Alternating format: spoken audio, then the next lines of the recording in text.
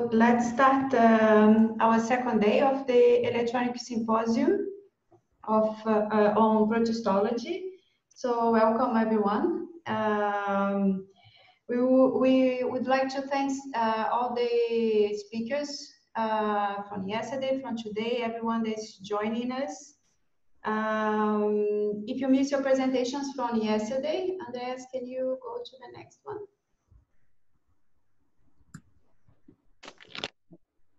Thank you. So if you missed your presentation from yesterday, you can go to the YouTube channel, the same that you probably have visited before, Protist Online. And as you can see with the red arrows, we have already uploaded the videos from yesterday, so you can just watch it. And from today, we'll be uploading after the meeting as well. And we are also very pleased to announce today, can you go to the next one? Okay, so we are also very pleased to announce today the online poster section on Protist. So if you are looking to a place where you can present your work, please check this address, contact Lucas, and we're gonna give a bit more information at the end, but keep in mind that you have this platform and this opportunity to present your work as a poster, which is very great. So without further ado, let's go to a few reminds about the Zoom again.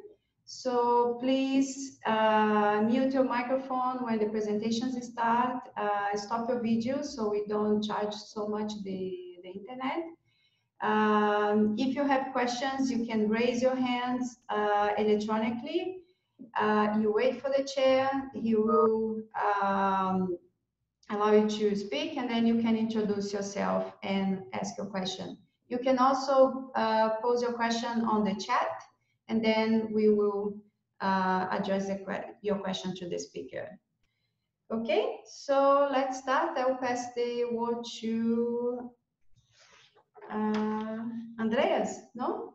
You are introducing the first speaker. You're introducing Miguel. Let me just stop sharing this. So yeah, it's my pleasure to introduce our first speaker today, Miguel Frada.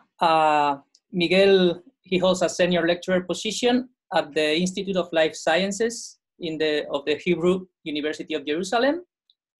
He's also a resident at the resident scientist at the Inter-University Institute for Marine Sciences in Eilat. And his research focuses on understanding physical and biological processes that regulate microbial plankton dynamics in the ocean, with a focus in phytoplankton life cycles and biotic interactions. I just like to remark the quite unique and highly interdisciplinary research program that Miguel does, which combines knowledge from molecular biology, ecology, and oceanography, and works across scales from cellular processes up to ecological processes, ecosystem processes, sorry. And today he will be talking about life cycle strategies in marine phytoplankton in relation to spatio-temporal dynamics, biotic interactions, and cellular responses of a bloom-forming phytoplankton. So thank you very much, Miguel. Thank you very much for your presentation, and thank you very much for the organizers, especially Adriana, that invite me directly to give this lecture. So thank you. Should I share my screen, or is it already shared? No, you can share it. I can.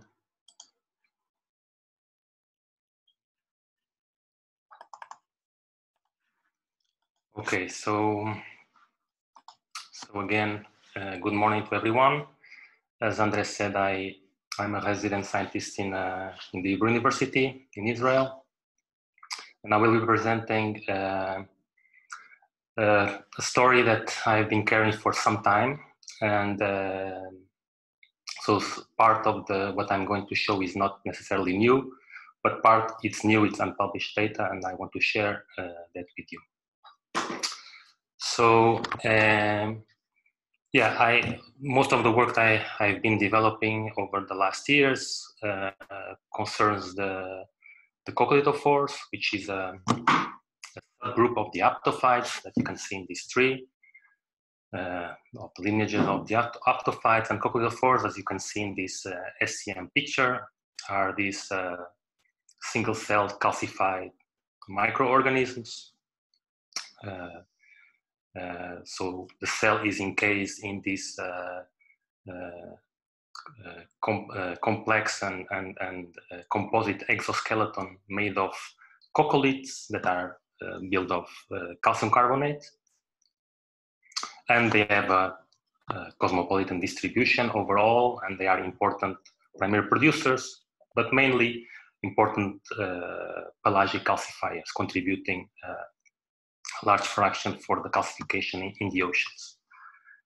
And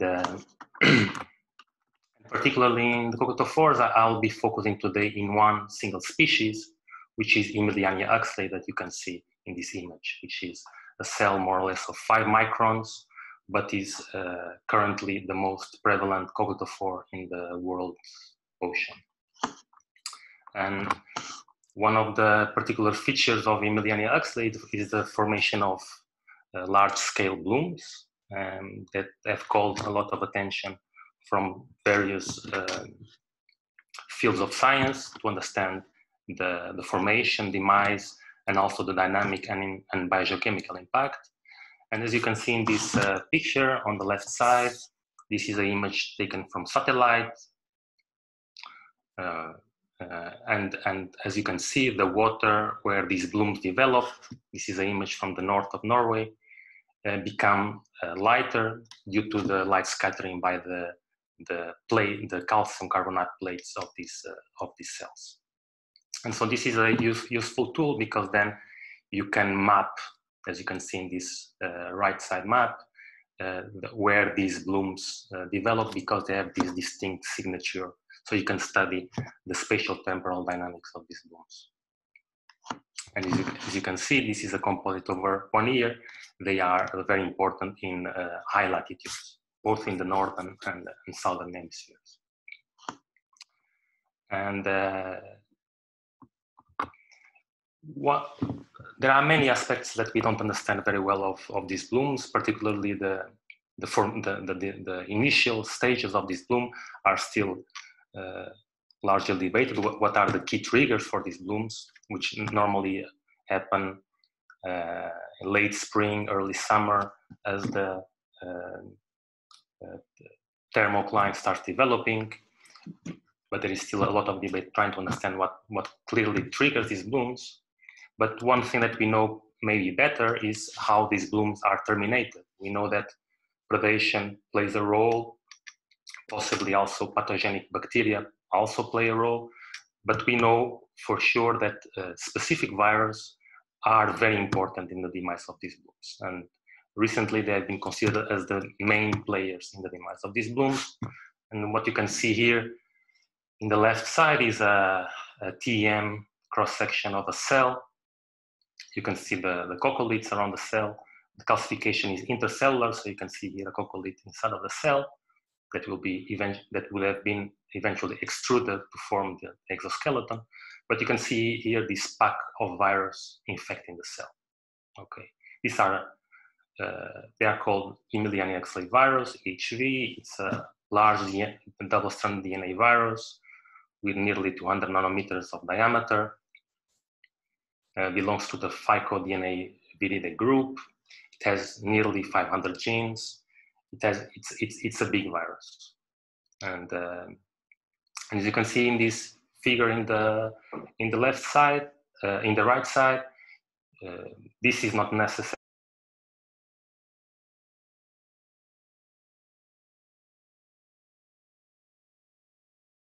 The culture flask, but provides a good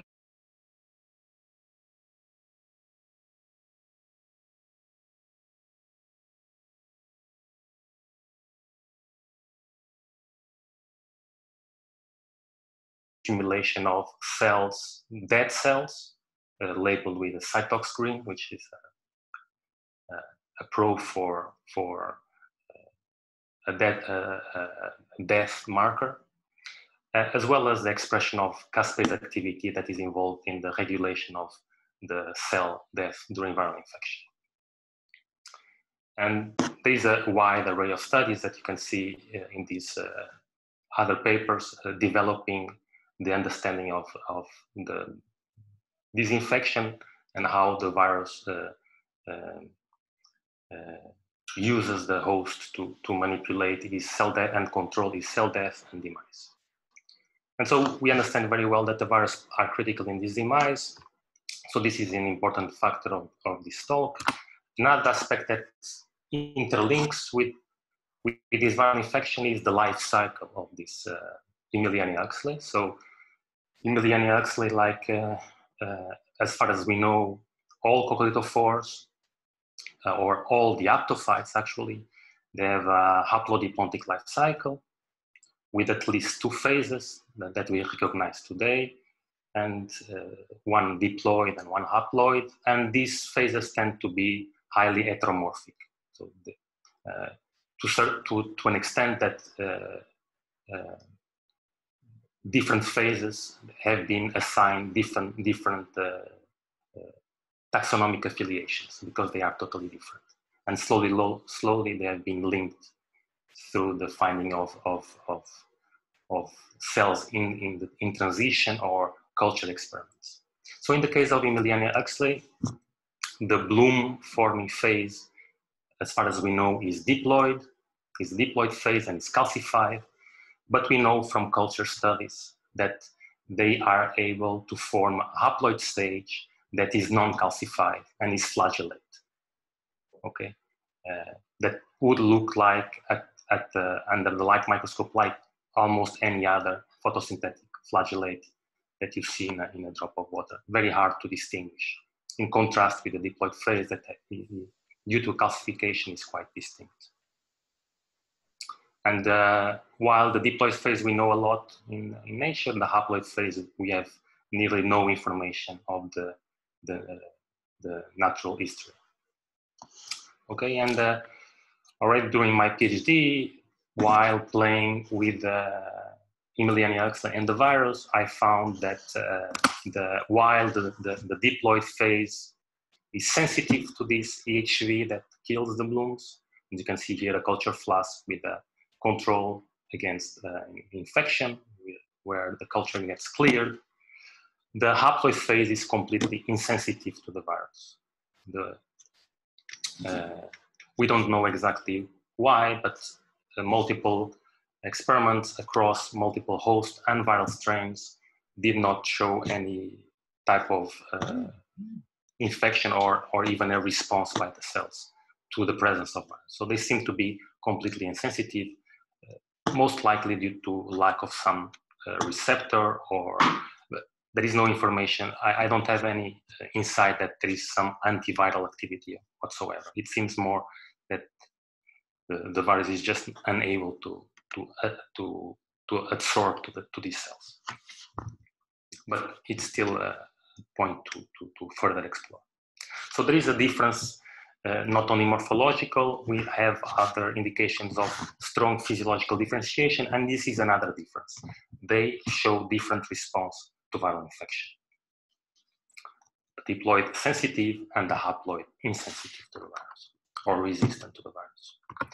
And another interesting aspect of this interaction is that this has been, this was done in the lab. So you can see here an infection, and the white dots are control, and then the light gray dots, the dark triangles are the virus, the light gray circles is the infection. Diploid culture, you can see that most of the cells are removed by the virus, and after a certain time that often varies between experiments, between 7 to 2 weeks, 7 days to 2 weeks, the culture is able to re-emerge. And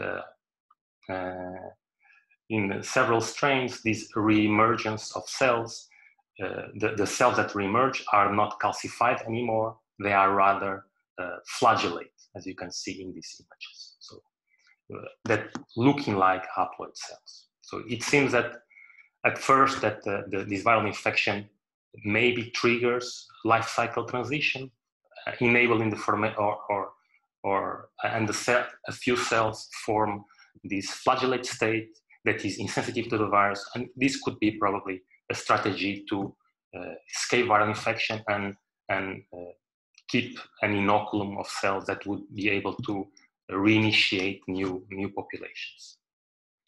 So maybe a strategy for viral evasion. An interesting, so this was the thought for several years, that we were witnessing a diploid to haploid transition, but further cellular work in the lab showed that this is not clearly the case.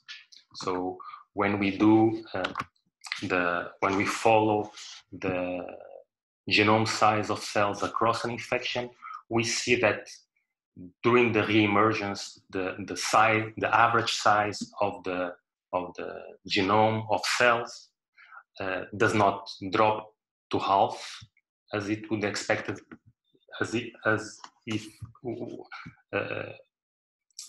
that you would expect if there was a diploid to haploid transition, but they actually maintain the same size and maybe even increase slightly. And this increase may be due to some noise because we are measuring a very little amount of cells. Actually, when we now isolate these re-emerging cells post-infection, indeed we see that they have big genome size, maybe even slightly bigger than the diploid. And they are also much bigger in terms of volume. So this is the haploid that we use as a control to measure the genome size. This is the real diploid, the calcified one. And these are several strains of these re-emerging cells. So they have a big genome, and they have also a large volume. And so, although they look like the haploid cells, so they are non-calcified and flagellate, they retain a big genome, and they are also bigger. And then more work using microsatellite markers could recognize that. So this is the diploid, the haploid. You can see for this marker, there are two loci for which the diploid is heterozygotic. For the haploid, of course, we just see one of the bands for these two loci, and all the flagellates are heterozygotic as well, like the diploid. So this shows that these cells, although looking like haploid, they remain diploid, and there was, instead of a sexual transition, there was some sort of morphological remodeling that was decoupled from the life cycle. So for that reason, we call these cells the decoupled cells, decoupling between phenotype and the ploidy length. And so the life cycle of Emiliani Huxley, rather than being solely composed of two phases, the diploid and the haploid, we now recognize that there is a third stage that is diploid flagellate, the decoupled stage, that is formed, at least so far, under viral pressure. We have some insights that they might be formed under other conditions, but proven, we just know that they are formed under viral infection. And maybe not across all strains. Some strains are able to do it. So there seems to be a third component which makes this life cycle more complex than we thought. Of course, now one of the missing aspects of this understanding this life cycle is not only the triggers for the regular sexual process. We still don't know what triggers meiosis. We still don't know what triggers sexual syngamy. We are not able to manipulate it in lab conditions. But now we have other possibilities that we also don't understand what might, well, this one we understand, but is there an option for these cells to revert? do these cells, if they revert, they revert back to a diploid state, or they are an intermediate state between the diploid and haploid, some sort of planozygote of dinoflagellates that mediates the transition between diploid and haploid phase. So these are open questions, and so far this material has been published, but we know now that we can answer at least one of these questions. So maintaining these cells in culture over already a few years, we observed that after some time in culture, these decoupled cells, they start shifting back. So now they are without virus, so there is no viral pressure due to subculturing. For sure, the virus was washed away. So now they are isolated, and we see that they tend to revert back to the calcified state. Okay, and this was firstly identified in flow cytometry, which we can distinguish well these two types of cells due to different side scattering signals, diploid cells with a high side scatter and non-calcified cells with a low side scatter. We see that the cultures start expressing genes related with calcification, for example, all indicating that they are reverting back. And interestingly, they also lose the resistance to the virus. So if now you take this culture and you add the virus, the decoupled cells, they remain and they keep growing, but the calcified cells, the cohort of calcified cells, they are cleared out. So they lose the ability to resist to the virus. And so this is some of the developments that we have been working on the last years, and in trying to understand what might regulate this process, trying to understand both how this transition happens. We know that they are able to form these decoupled cells under viral infection. We know that they are able to revert, but now we want to understand what are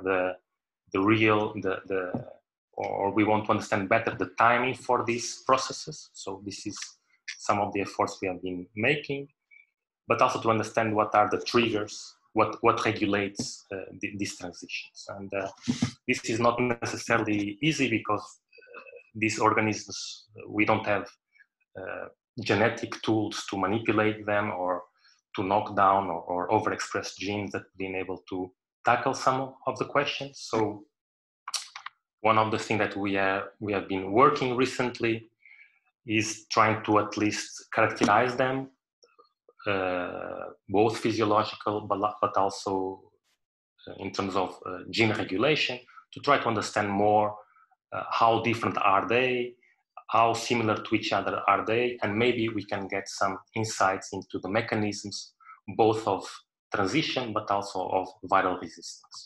So together with my student Shai, we did a comparative transcriptome, and which I will not develop in extent because it's still material that we are working on and trying to understand what are the differences. Again, this is another limitation. The amount of understanding of this genome, the understanding of these genomes it's quite remote still. Many genes that we don't know what they are doing, or a large fraction of genes which we don't understand. Also difficulties in trying to assemble and to annotate these genomes. But what we can clearly see is that the haploid cells are similar to the decoupled cells in terms of gene expression under regular exponential growth. Okay, they are more similar. Which is what we would expect, but there are also similarities. So now what I show here is a Venn diagram of the 3 transcriptomes with a large fraction of genes that are shared, and this will include photosynthetic genes and many other housekeeping genes that are used by a regular photosynthetic cell. But there is overlap or unique overlaps between each one of them. And as you can see here, there are also genes that are shared between the diploid and the decoupled that are not shared by the haploid. So this decoupled cell retains some properties of diploid cells that are smaller with the properties that it shares with the haploid cells. So they are more similar, the decoupled and the haploid. And so while we are understanding this, trying to work on these genomes and trying to recognize the differences and what we can learn from it, this type of information is also very useful, because now, as you can see here, we can also pinpoint some genes that may be life phase specific, okay? And that now we can use both in experiments, but taking it to the field and use them as to probe natural populations and try to see if different phases coexist during these blooms, if the formation of decoupled cells correlates with natural infections in the natural environment, and so on. And as I said before, while we know a lot about the presence and the distribution of diploid calcified cells, we know nearly nothing about the non-calcified cells in oceanic conditions. The very few information that we have is from work also that I did during my PhD using Emiliani-Huxley specific probe coupled with polarized microscopy, so that I could recognize calcified and uncalcified cells. And I could see during blooms, so this is again a bloom in one of these mesocosms that is being terminated again by viral infection. And in the background, I could detect non-calcified cells that then rise during the decline of the bloom, similar to what I would expect from my culture experiments. So we know that non-calcified cells do exist in the environment. They seem to be formed particularly, or at least some of them, during viral infection, which makes sense with our physiological work. We just don't know yet their ploidy level in natural conditions, and hopefully these markers that we have been developing from transcriptome work will be able to take a step further and try to understand where are the different phases, what they are doing, and where they are going, how these populations develop after the bloom. This is part of the work that we are doing currently, taking part of cruises to sample these blooms or also non-bloom conditions, and using transcriptomic approaches and also cellular approaches to try to detect different phases and correlate with environmental parameters, including viral infection. So one of the questions that we ask ourselves, and often people also ask, is this Emiliani-Huxley just a freak cell? Is this unique to Emiliani-Huxley, this ability to decouple the phenotype from the ploidy level? And the answer is probably not. There are some work developed over the years working with other aptophytes, including work by Daniel Volo in Roscoff, that show that some strains of non-calcified aptophytes that are related to ocodophores, they also show in culture studies, and apparently without viral infection, the ability to decouple the phenotype from the ploidy level. So this seems to be a general feature of the aptophytes, but probably not only. There are other examples, and maybe one of the most studied examples in the algae world is Ectocarpus, which is a model macroalgae, brown macroalgae, where the decoupling between phenotype and the ploidy has been also recognized. And this process of decoupling is called apomixis. So it's a general process that has been described for mostly for organisms that have such aplodiplontic life cycles. They have the ability to transition between two phases, and it seems that the ability to decouple ploidy and the phenotype might be widespread. And this phenomenon is called apomixis, where apogamy is the formation of haploid cells without gamete fusion, and apospory, the asexual formation of diploid cells. And this seems to be, at least from what we understand, mediated by genetic or epigenetic mechanisms. And this is one of the directions where we are going. Unfortunately, as I said, we cannot genetically manipulate Emiliani Huxley really to test if some homolog genes that they retain in their genome that mediate such process in, for example, ectocarpus play a role. So this is a limiting step that we're trying to overcome using other strategies. And so this is what I have to say about the life cycling of Emiliani Huxley.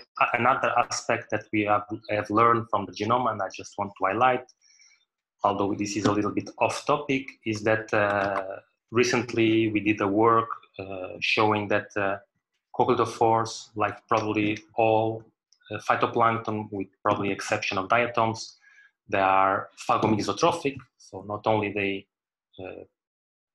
do photosynthesis, but they are also able to prey on marine bacteria under specific conditions. So you can see in this image, this has been work of my student Yoav, with using fluorescently labeled bacteria. We see multiple species of cotylophores eating bacteria, so they are able to do it.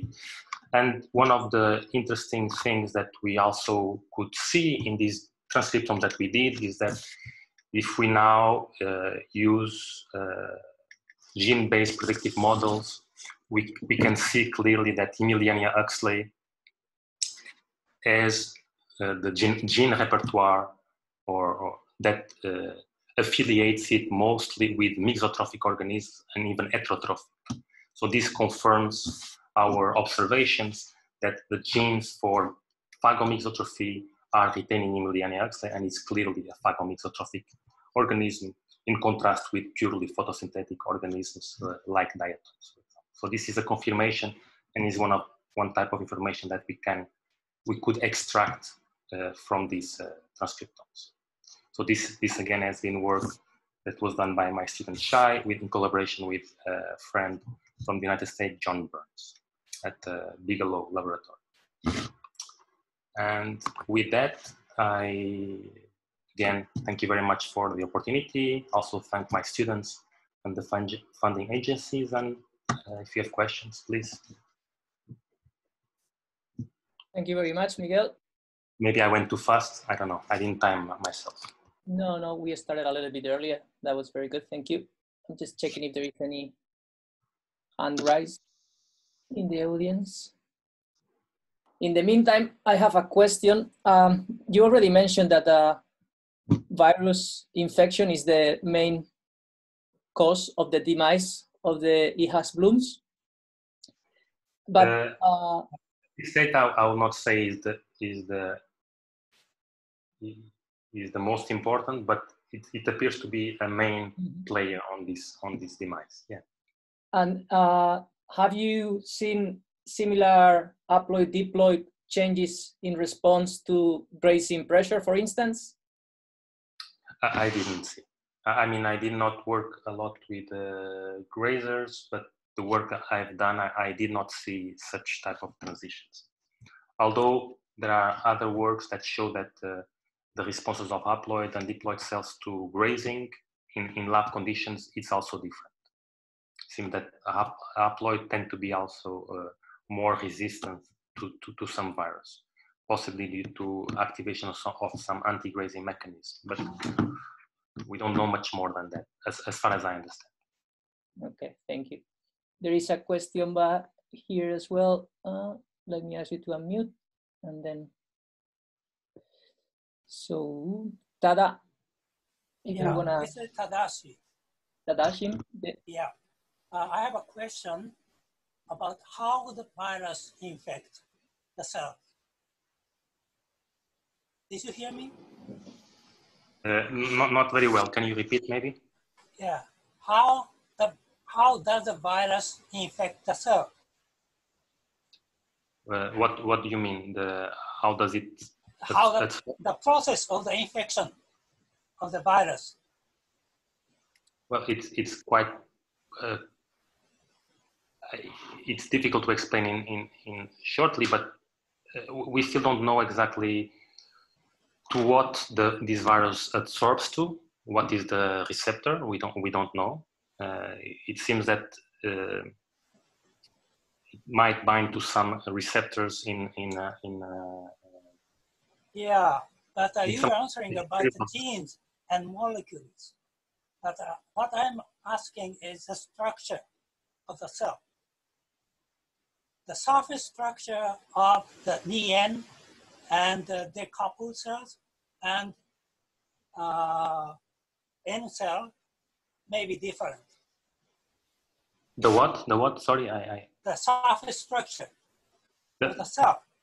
Of the cell surface. Yeah, that's right. It might be.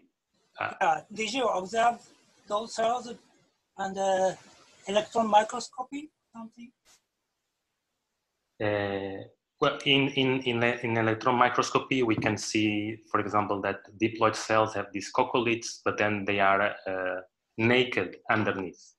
Yeah. While the haploid and the decouple, they are not calcified, but they are covered with what we call organic scales. Yeah. So the surface structure is similar between those decoupled cells and the surface to be different. We don't know very well what is the biochemical difference. Okay, let me ask you another question. If you remove calcium from Nean cells, does it change the sensitivity for the virus? It seems that it actually enhances the absorption because the virus can bind to the coccoliths, and it seems that there are some evidence that coccoliths can serve as a decoy. So naked strains, they tend to be highly infected as well. So there may be some interaction between calcium and the virus. Possibly, but both are infected. Okay, thank you very much. So there is another question here by Daniel. Hi, Miguel. Nice, very nice talk. And I did not remember this paper with Bent. My question is more about the grazing, actually, because this is very interesting. And what's really fascinating is that you find that the transcriptome match the grazing. But I have one or two questions, but I will just formulate them together. Do you have, first, why do you think that the grazing that you measure is so low in terms of percentage of cells? About mixotrophy? Yeah, the mixotrophy, yeah. Well, I don't know. The published work was done with non-axenic cultures, and we were having a hard time to axenize them, and we thought that such low grazing was because they were just eating other bacteria and avoid and just statistically they would encounter less frequently our labeled bacteria. But we finally could axenize some cultures, and we could also see low grazing. It might be that we just did not find the right conditions for enabling grazing. I mean, we tried phosphate limitation against control, also something that is not published. We also tried under dark conditions, but we didn't see a major ability to graze comparable with other aptophytes. So one of the controls that we used was chrysochromylina, that it's well defined as a phagomixotroph, and while chrysochromylina was eating much more and under the same conditions the cocotophores were not, we still don't know why they eat so little. We know they can eat, we observe it many times, or every time we do an experiment, but it's rare. And yeah, we still did not manage to figure out it's maybe a condition thing, or maybe they rely less on disability. I don't know. Okay, thank you, very nice. But we did some confocal microscopy, and we clearly see the bacteria inside, ingested. So it's not some sort of artifact. We know the ingested bacteria is inside, so it was engulfed, but we don't know why they eat so little. Okay, thank you.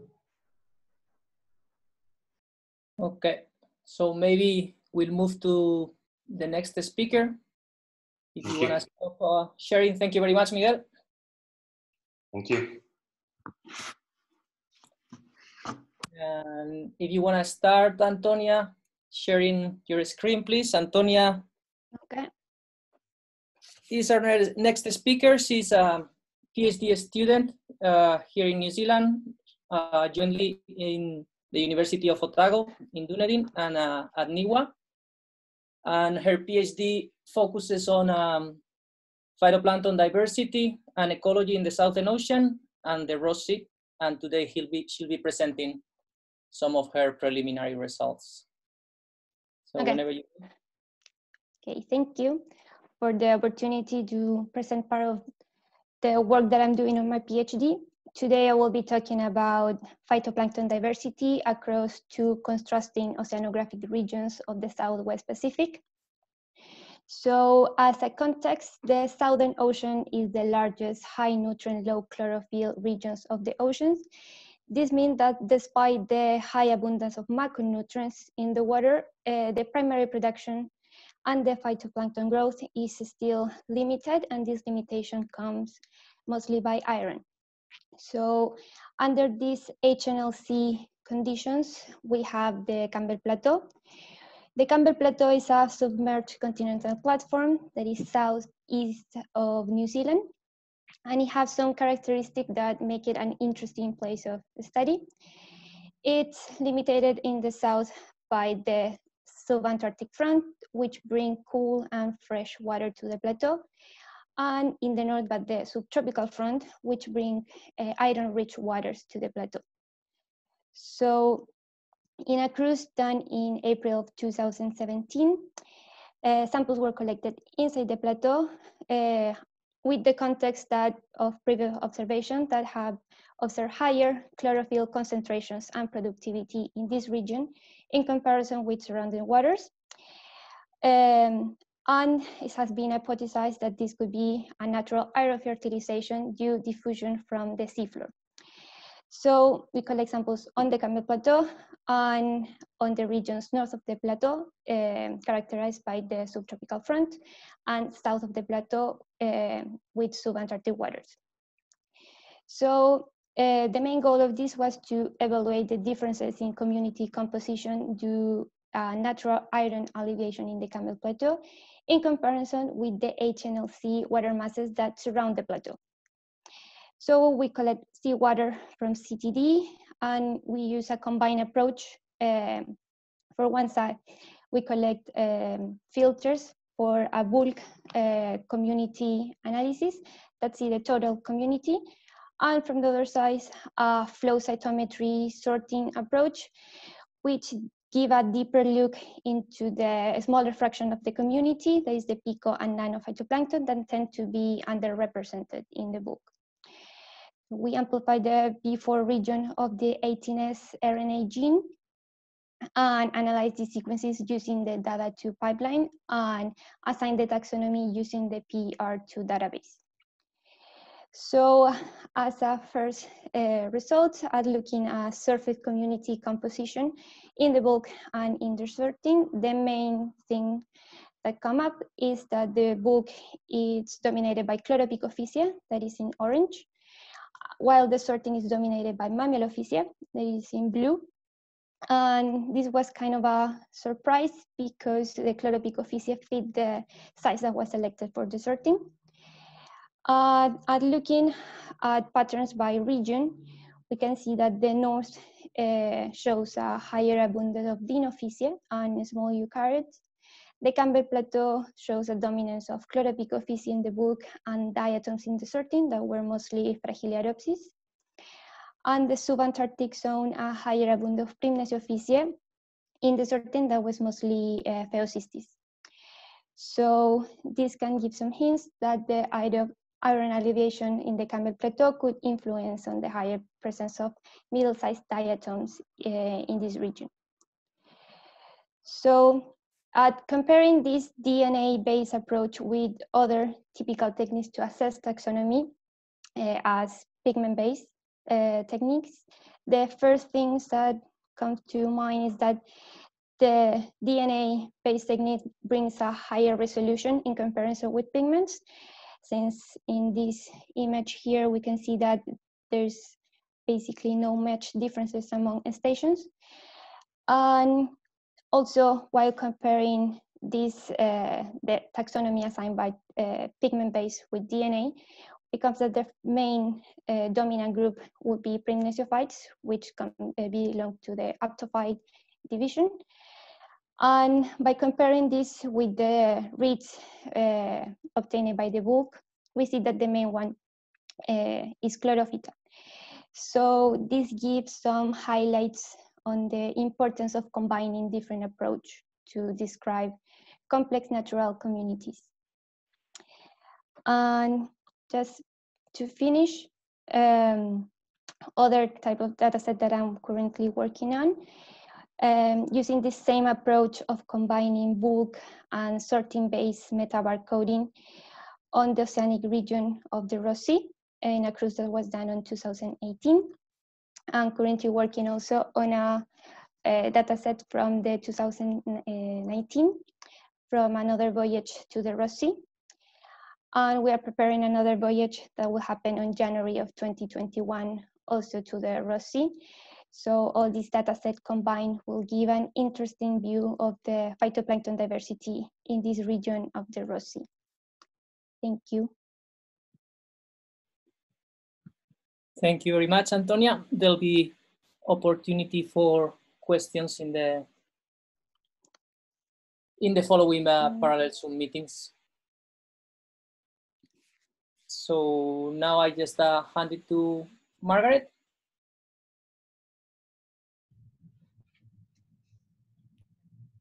Okay, great. So our next speaker for the afternoon is Charmaine C. She is currently an assistant professor at the Hong Kong University of Science and Technology. She previously did her PhD at Duke and has completed postdocs at MBARI and GeoMar. And her lab now focuses on interactions between marine microbes and at different trophic scales, and then how anthropogenic forces influence these interactions. And today she'll be talking about interactions between algae and their viruses. So Charmaine, please go ahead. Thank you for the introduction. Can you hear me well? Yes. So thank you for the invitation and hosting. It's my honor to present my work at the electronic Symposium of Protistology, Oceania and Asia session. Today, I'll tell you more about the interplay between green algae and viruses in the sea. Most of the work presented today was done when I was working with Alice Warden and Barry in the States and GeoMar in Germany. So here's today online. I'll first briefly introduce you the marine microbial loop and the green algae Mammalophysce, and how did we isolate new viruses that infect this group, and the physiological responses of the host in terms of growth rates. Finally, I'll tell you more about the genomic features of the newly isolated viruses and how we find out the spatial co-occurrence of Staphylococcus hosts and viruses based on the metagenomic data. Before going into details of my research, I'd like to give my most sincere thanks to my postdoc advisor, Alice Warden, and all members in the Warden group, particularly Charles Bachi. We conducted the research together, and we recently submitted the work as co-first author, and the manuscript is in revision. I'd also like to thank our collaborator, Matt Sullivan and Kosula, and to all the funding agency. So I'm a microbial oceanographer. I'm really interested in the role of microbes in the ocean biochemical cycles. Microbes are the smallest, but probably the most important living organisms of the ocean, in the ocean. Here's the marine food chain. You can see the microbes form the base of the marine food chains and supports the fishery which humans rely for food. The microorganisms have fundamentally different way of making a living. Bacteria here can be heterotrophic, which means they use organic carbon as food. They're really important in remineralization of organic nutrients to inorganic form, which then can be used by phytoplankton. Some bacteria can be autotrophic. For example, cyanobacteria can carry out photosynthesis. Archaea is the other important domain in the microbial world. When we think of microbes, most people, hopefully not today's audience, would forget that microbes also consist of protists, which also have different nutrition mode. Phytoplankton and phytoplankton are important primary producers. Diatom and Mammalophysci, green algae, important members from this group that I've worked on, but today I focus on Mammalophysci. They're also heterotrophic protists, which need to eat other organisms or degrading organic matter. There's also the interesting group mesotrophs, which can consume other cells as well as making their own food from light. And we cannot forget about viruses. Although they are considered to be living, they are not considered to be living entities. They're really important in the biogeochemical cycle. All these, so they infect and kill organisms and release the nutrients back into the ocean. So all these members together form the microbial loop, which involves different pathways of carbon and nutrient cycling through microbial components in the ocean. So we still have a lot to learn about the identity, physiology, and interaction, as well as the ecological processes that they mediate. And in this talk, I'll focus on the mortality of the green algae, Mammalophysci. So what are they? Mammalophysci are tiny algae, less than 2 micron in size, similar as E. coli in your gut. They have huge photosynthetic organelle. These organisms that we all call Mammalophysci have some fundamental differences. For example, the left one, Bifurcoccus, has scales on its surface, but the other two are naked. Bifurcoccus and Micromonas can be found from tropic up to the polar system. But Ostracoccus has a more restricted distribution, mostly found in mesotrophic coastal water. From the scale bar, you can tell that Micromonas is a bigger cell. So when we are thinking in terms of Reynolds number, the cell size would affect the surface area to volume ratio and nutrient uptake. Only Micromonas is motile, but not the others. So morphologically, we can tell that different groups of Mammalophysci, but you can't say a lot about them based on these TEM photos. And actually within Micromonas, from tropic to polar, there are completely different Micromonas species. When you look more detailedly at these organisms, 18S RNA gene, we can actually see there are multiple different species within each group. We have been very interested in understanding the forces of mortality acting on this phototrophic protist. Of course, there could be grazing, but here I'm focusing on viral mortality. These are great models to study viral mortality because they are uncultured and there are a number of viral sequences as shown here. Well, it is well established that Micromonas and Ostracoccus each have a high genetic diversity and multiple distinct genetic clades or species as illustrated in the phylogenetic tree. Micromonas has a list clade A, B, C, D, and E. But for a long time, we think that there is only one species under Bifurcoccus based on the 18S marker gene. But through working in the field together with metagenomics, researchers have discovered 2 different Bifurcoccus groups, and I'll call them B1 and B2 clades. While the 2 Bifurcoccus clades has identical 18S RNA gene, When we look at the internal transcribed space sequence, ITS, the differences in the ITS sequence between the clade B1 and clade B2 is big enough to be considered appropriate for species destination. As shown here, in the ITS2 of the nuclear encoded RNA transcriptional unit, universal helix 1 of B1 clade B1 contains a 10 nucleotide loop, but not the other clade. So not only genetically, the two groups are very different, but also you can see the two groups live in very different waters. Here, we are looking at the salinity on the x-axis and temperature on the y-axis. B2 is more abundant in warmer and more saline oligotrophic dry water, while in the lower salinity and cooler water, we mostly just found B1 group. It is important for oceanographers to know what shape their niches, and in fact, when we look at the existing isolated viruses, we only have isolated viruses infected against B1 clade, but not the B2 clade. So we wanted to isolate viruses for the B2 clade, which are more abundant in the open ocean. So Crawford and I went out to the oligotrophic gyre in Sargasso Sea. We want to go somewhere that we should see B2 group, which should like dry water conditions. So that's why we picked this site. And here we use classical virus isolation methods to isolate viruses for the B2 clade using a B2 host RCC 716. Just a side note, the B2 strains are very difficult to culture in the lab, which makes it difficult to isolate B2 clade viruses. So after going for lots of dilutions and culture work, we isolated 3 viruses that can infest the B2 clade. The TM photos show that all 3 B2 viruses have similar morphology to other categorized persinoviruses, the viruses that infect other green algae.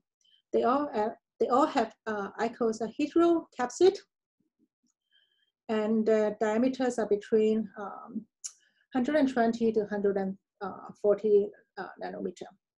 Then I want to see what can these guys infect. So I grew up different healthy mammalophysy cultures and infected the happy culture with the 3 viruses. I check every day and see if the happy culture turns clear. We suggest the virus lies the host cell. So I found that none was able to infect B1 strain, Australococcus, or Metamonas isolates tested, suggesting these B2 viruses have a high degree of specificity to Bifidobacterium clade 2. So this LCC 715 and LCC 716 both are B2 clade, but the 3 viruses cause different impacts on the 2 strains. B2V1 lies LCC 715, but the other 2 viruses only initially lies 715.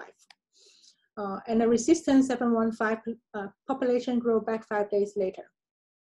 So it is an interesting result as both B2 strains were isolated from the water in the same Neskin bottle in Indian Ocean. So I want to have a more detailed looks on the infection of the 2 B2 strains. Instead of just checking whether the culture remains green or turn clear, I sampled the culture every 2 hours for 30 hours after adding the viruses. And then I counted the host cells and viral particle abundance using the flow cytometer to look at the infection dynamics. So here you're looking at the host cell abundance on the y-axis and the time on the x-axis. We can see 10 hours after the addition of V1, the host cell numbers start to differ from the gray control, while it takes longer time to see a drop in the host cell number in other viruses. V1 also has a bigger burst size and shorter latent period. You may notice that the MOI multiplicity of infection is much lower in free. MOI represents the ratio between infectious virus particle to host cells. I'm happy to talk about some of the caveats here, or talk about it later. But the bottom line is that we can say that the V1 has a higher infectivity than the V2 or than V2 on LCC 716. We repeated the same experiments with 715. We found that 715 continued to grow after the addition of V2, and V3. Only V2, V1 lies the culture. This suggests that V1 has a higher infectivity as well as broader infection range. This may have important ecological implications, but also arise more questions. How do the host strain develop resistance? How do the virus evolve to such high specificity? Would genome of the viruses tell us more about these processes? And therefore, we sequence the genomes of the three V2 viruses. So the genome size of V2 and V3 are similar, about 210 kilobases. Both V2 and V3 can be assembled into one contig. But V2 V1 genome was only 167 kilobases and comprised of 4 linear double-stranded DNA scaffolds.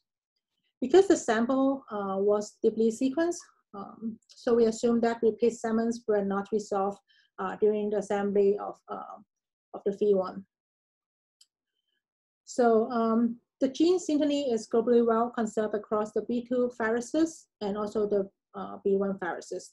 The only limited rearrangement of the genome as shown in these synteny blocks. B2 virus genome have 220 to 235 putative open reading frames. And these three viruses have 170 predated proteins in common. Each had about 30 unique proteins as well as a few proteins shared by just of the 2 of the 3 viruses. The 170 shared proteins had higher amino acid identities between the V2 and V3 than to V1, which matches the discrepancies in the infection dynamics observed in the culture experiment. After looking at the similarity among Bifidobacterium viruses, we want to compare the Bifidobacterium viruses to other persinoviruses and study the evolutionary relationships among persinoviruses. We extracted 22 shared core proteins from the sequenced genomes and compared them with the available green algal virus genome. And here we constructed a robust phylogeny, including the 3 new viruses. Gray dots represent the bootstrap value, support values of 100%. So phylogenomic reconstruction grouped the 3 Bifidobacterium 2 virus with the 2 Bifidobacterium persinoviruses which belong to clade 1. This clade is fully supported based on bootstrap value, and its branch adjacent to the large group of viruses that can infect Micromonas Ostrococcus. The clade of Bifidobacterium virus segregated into 2 subclades with B2, V2, and B2, V3 clustered together adjacent to the BPV1, V2, and the B2, V1. We need more viruses belonging to the B2, V1 lineage to better position B2, V1 on this tree. But our results suggest that B2, V1 was more closely related to Bifidobacterium persinoviruses than the other 2 B2 viruses. In the last slide, the comparison was made based on 22 core proteins. And here I'm comparing all the protein groups from the available persinovirus genome using AlphaVida. Here's the hierarchical clustering based on the distribution patterns of the proteins group across all the persinovirus. The clustering pattern is similar to that of the phylogenomic tree based on the 22 core proteins in the previous slide. And the color here shows the number of genes in each protein group for individual virus. White means absence of that particular protein. The top bar here show how many of the virus share that particular protein. While most of the proteins were found in more than one virus genome, each virus genome has 0 to 15% unassigned genes, which means none of the other virus share the same gene.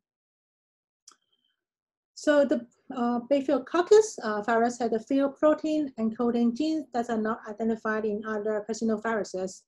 For example, each of the 5 Bifidobacterium virus encoded the P2X receptor in the intracellular trafficking and secretion category. In addition, within the secondary metabolite category, V2 and V3 encoded 2 proteins potentially involved in degrading the aromatic compound into acetyl-CoA. And conversely, proteins involved in energy production and conversion, such as glycophosphorate, diester phosphorus deasterase, were found in 8 other viruses, but absent from the Bifidobacterium viruses.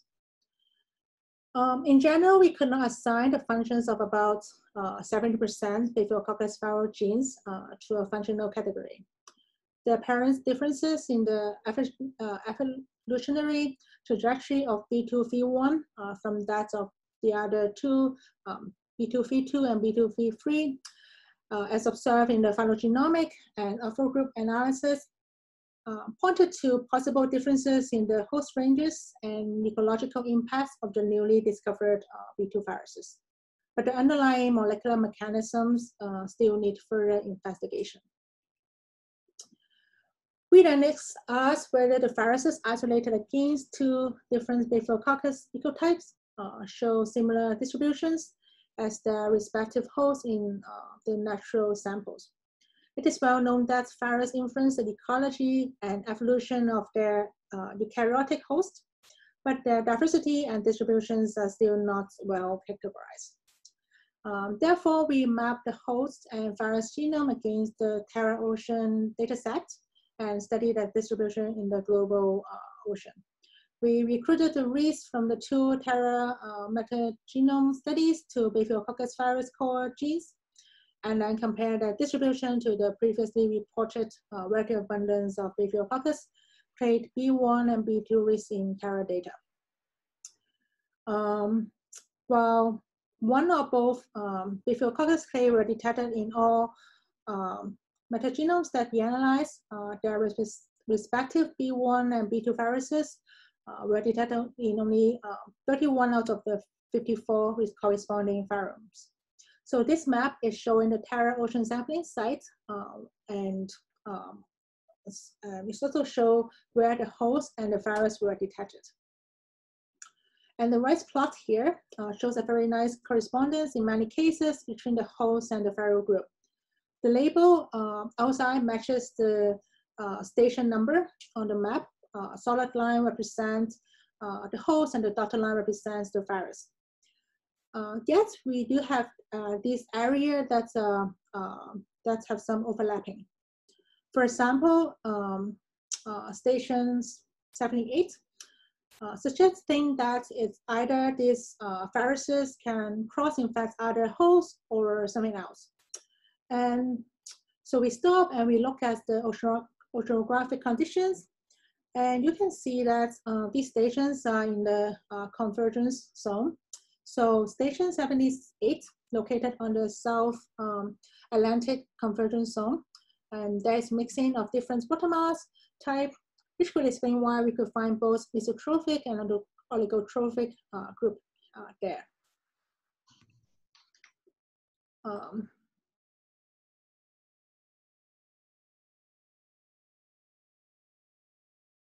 the 5 viruses.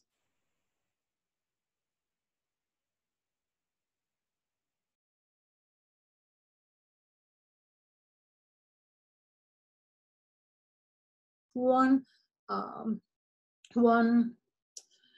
virus is dominant, and the others is at a much lower abundance.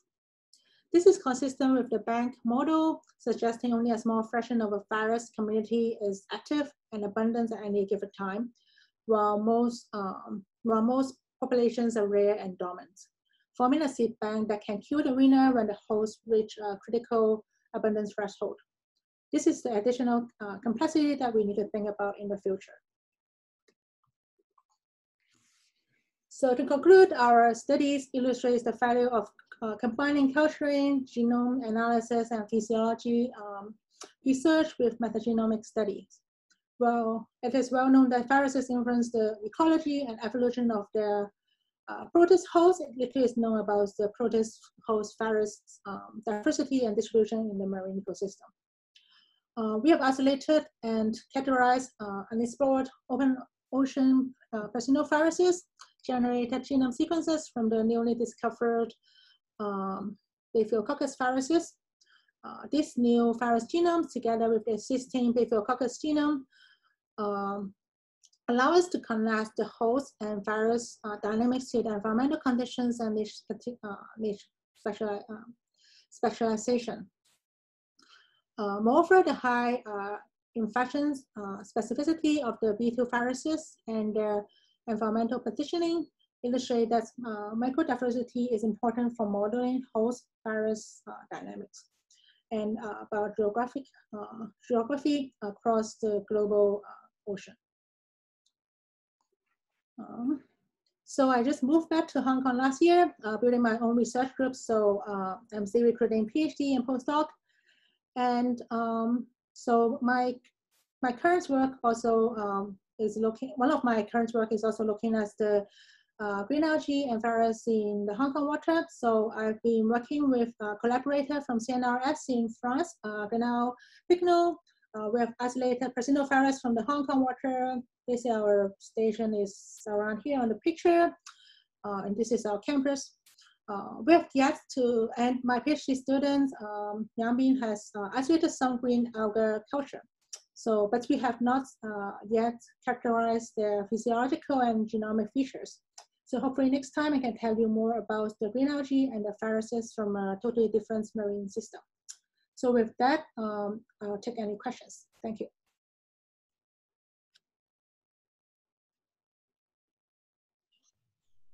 Okay, we have time for a few questions. I just want to remind everybody that you can ask questions either by raising your hand electronically or by typing your question into the chat box in case you don't have a microphone or don't want to talk. So if anybody has a question, they can go ahead and raise hands or type in the chat box. And while people are getting their questions together, I have a question to get us started with. This might be a little bit naive. I've never gone hunting for viruses before, but it seems kind of amazing to me that you were looking for a specific type of virus, and then you were able to isolate 3 different viruses that were specific to the organism of your interest. I was wondering how much do you think this represents the total diversity? Do you think there's a lot more viruses out there that are specific to the algae that you're working with, or do you think that you have sampled most of the viral diversity that is out there? I think there's probably like much more diversity out there in the ocean because we are just using this culture, the green algae culture that can be grown in the lab, so you're already biased to that. And then with this method, we definitely can, I think we can only get samples the more abundant viruses. And also we can only isolate the viruses where the host is in high abundance, because like, I mean, we assume that the abundance of the virus and the host should be relatively corresponding to each other. But because I thought that actually because like in this project, like the isolation part was done by my co-author. So like he has concentrated a lot of water from the open water to isolate the viruses. But actually, if you're looking in the coastal water, it's much easier than I expected, because I've been working with Canal Alpino. So we basically just filter the water from the water, the seawater, and add 1 ml to the culture, and then we just sit and see what's going on, and then we're still able to, some cultures are live. So, but we just had that experiment going 2 weeks ago, so we don't know the diversity yet, but I would say that probably there'll be a lot out there.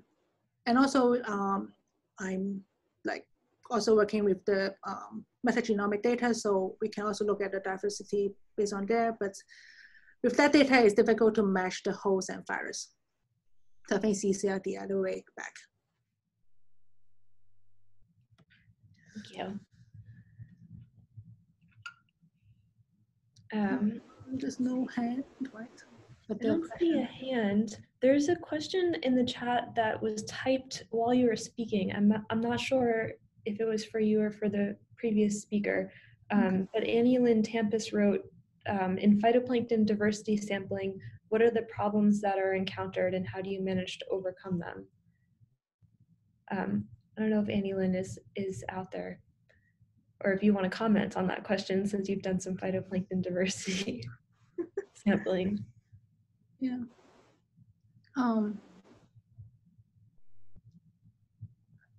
Yeah, I guess for the,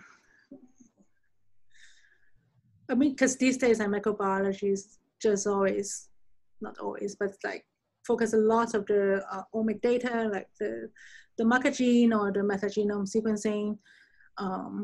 So we discovered a lot of diversity based on that, but then, but I think it's still value, it's still, the culturing work still have a lot of values, because you can actually do the experiments that understand the mechanisms using the model system, and you can always use the data generated from the model system, match it back to the uncultured diversity discovered in the marker gene or metagenome data. For sure.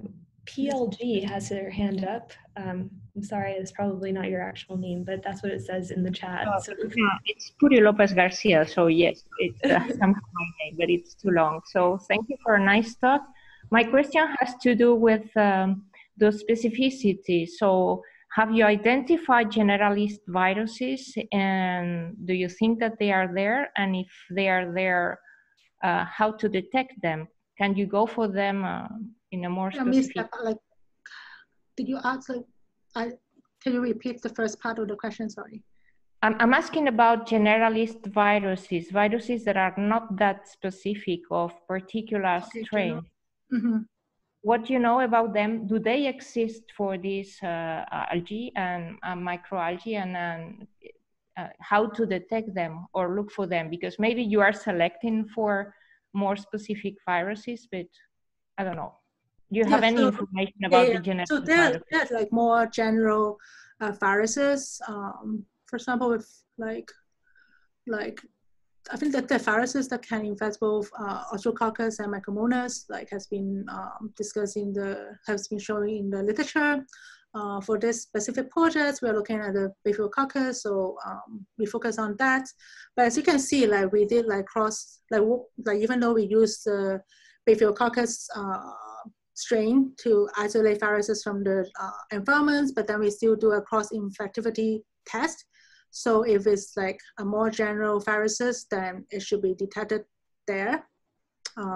There, and so then for my current projects, then we use multiple different green algal strains to do the isolation. And once we get the virus lysate, then we will do the cross-infection and see the range.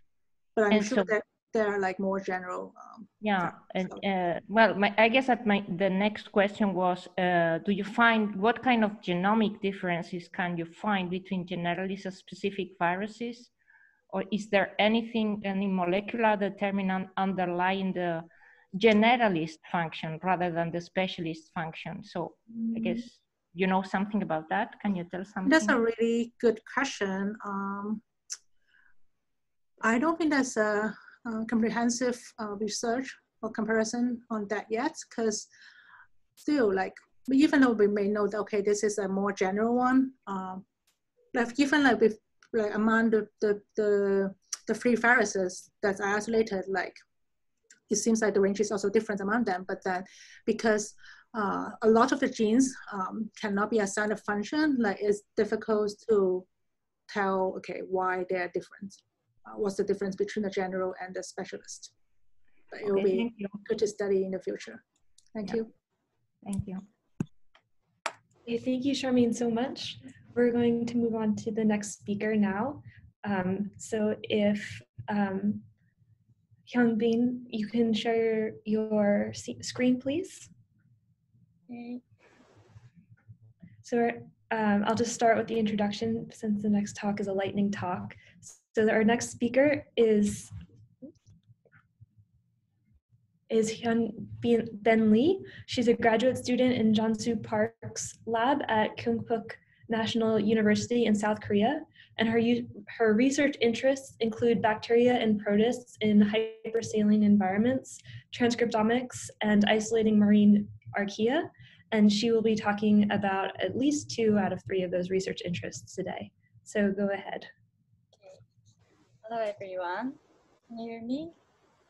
Thank you for giving me this opportunity to present my study. Let me start by introducing myself.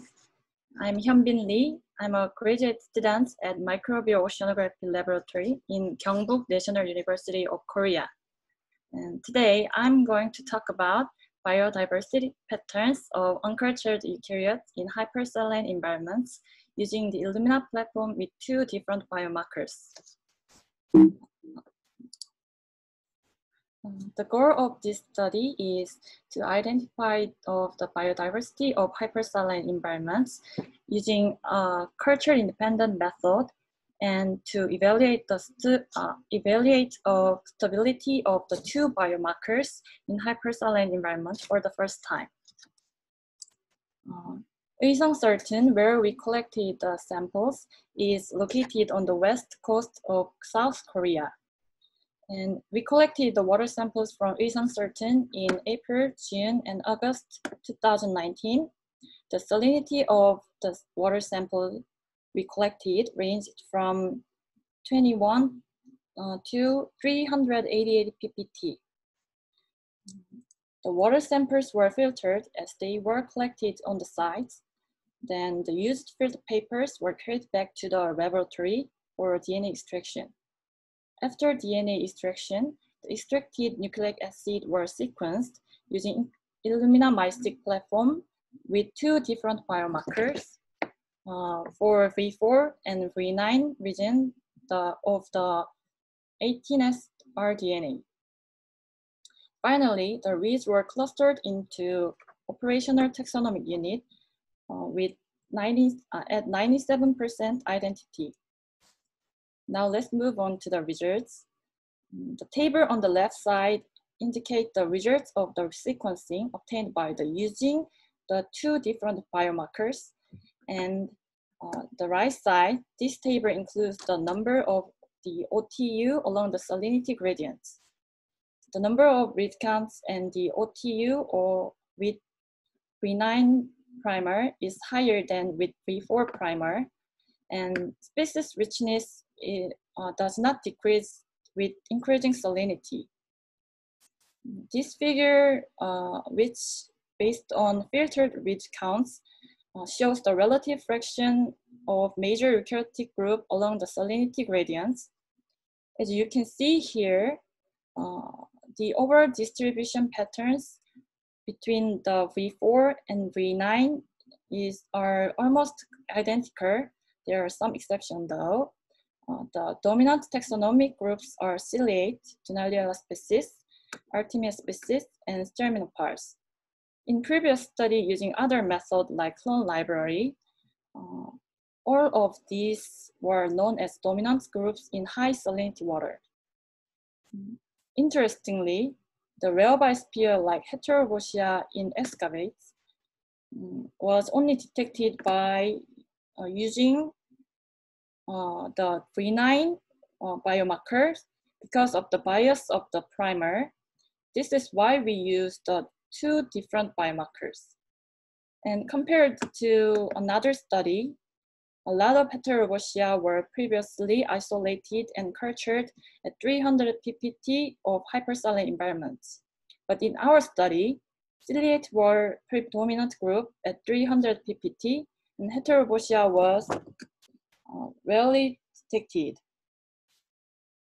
So in summary, the salinity may not be a critical factor affecting the biodiversity in hypersaline environments, and predominant groups appear differently between the culture-dependent and culture-independent method at 300 ppt.